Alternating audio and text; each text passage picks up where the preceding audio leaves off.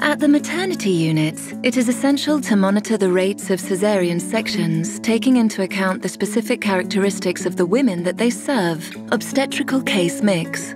The Robson system classifies all women delivering in a facility into one of 10 categories that are mutually exclusive and, as a set, totally comprehensive. The categories are based on just a few basic prospective obstetric characteristics that are routinely collected in all maternities: parity, previous caesarean section, onset of labor, gestation age, fetal presentation, lie, and number of fetuses. This video will show you how you can present the Robson classification of your maternity unit in a single slide using a table with 5 columns. This standardization is essential to allow faster and easier comparison over time and within units. The first column shows each of the 10 groups and their definitions.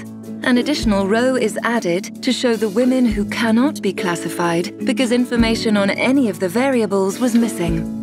The second column displays the number of caesarean sections and the number of women classified in each group among all women admitted for birth in the unit. The heading on top shows the totals for the unit. The third column shows the size of each group, that is, the proportion of women admitted for birth that falls in each group. The size of each group is calculated by dividing the number of women in each group by the total number of women admitted for birth in your unit. The fourth column shows the caesarean section rate in each group. It is calculated by dividing the number of caesarean sections in each group by the total number of women in each group. Lastly, the fifth column represents the absolute contribution of each group to the total caesarean section rate in your unit.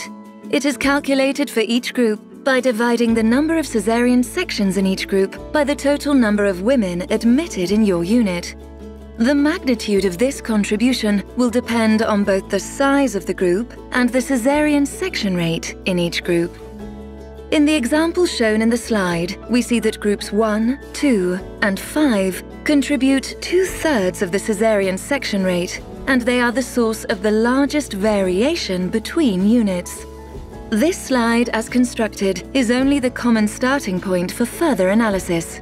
Each of the 10 groups may be further analyzed by amalgamating some of them, or more commonly, subdividing them further.